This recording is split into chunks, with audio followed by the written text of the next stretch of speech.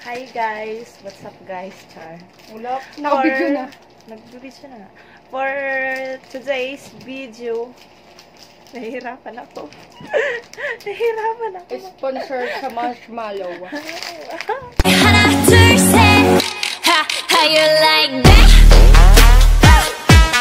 you gon' like that da da da da da da how you like that how you like that da da da. What's up guys? For tonight video, for tonight, gabi kasi ngayon.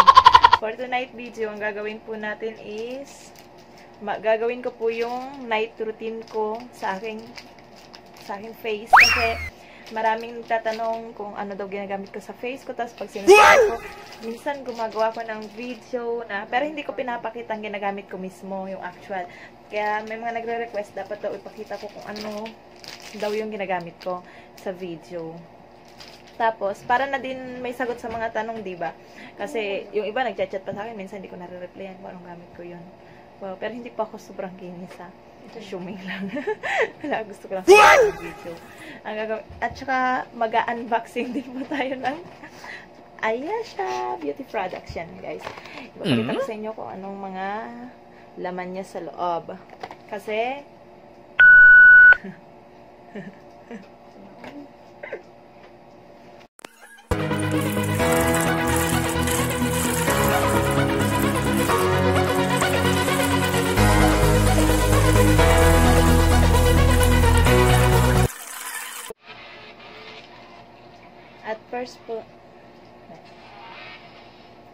At first po natin i-apply is rejuvenating toner. Yan, nilagay ko na po siya sa dula.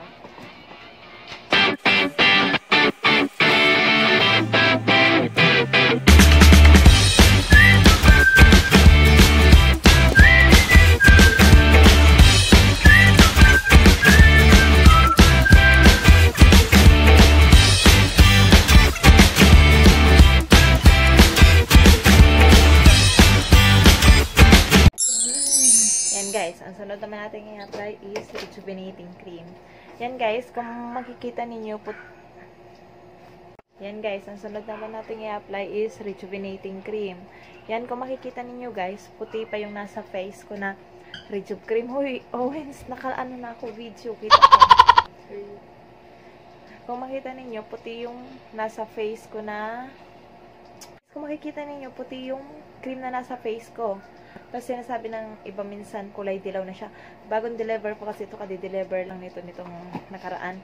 Bagong deliver, kaya sa una puti po talaga siya. Tapos sa katagalan, nagiging kulay dilaw po siya. Hanggang magdilaw. Sa una po kasi puti talaga siya. Yan guys, puti siya sa una. Yan. Kasi, nagiging dilaw lang siya pag nababad na siya dun sa whitening effect. Pero mas maganda po pag, dilaw na siya. Mas maganda gamitin kasi mas mabilis na siyang makaputi. Pero, sa una po, ganyan talaga siya, kulay puti siya. Pinakita ko po sa inyo yung laman para maniwala po kayo kasi yung iba hindi naniniwala na ganun talaga siya sa una. Yan guys. Kaunti lang nilagay ko kasi makinis naman ng face ko. Minsan kasi masama din naman ang sobrang magmahal. Yan guys, yan. Kaya, kaunti lang nilagay ko. Tapos, yan guys. Tapos, nailagay na natin yung rejuv cream. Ngayon, iintayin na lang natin is collagen cream. Hintayin na lang natin yung collagen cream para nailagay na natin. Mga 5 minutes lang yun guys. 5 minutes ga. 5 minutes. 15 minutes pala. Hintay na lang tayo mga 15 minutes bago natin ilagay ang collagen. Okay lang naman yun, diba? Sanay ka naman maghintay. Para, kailangan din kasi ang collagen para vitamin sa face.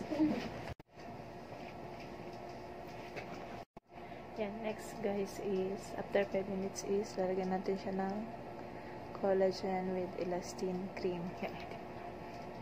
Collagen. Lalagyan natin siya ng collagen. Hindi na siya kasi makita guys kasi sobrang ng collagen. Sobrang linaw. Para na lang siyang tubig. Pero sobrang pangatin niya. Yan, ganyan siya.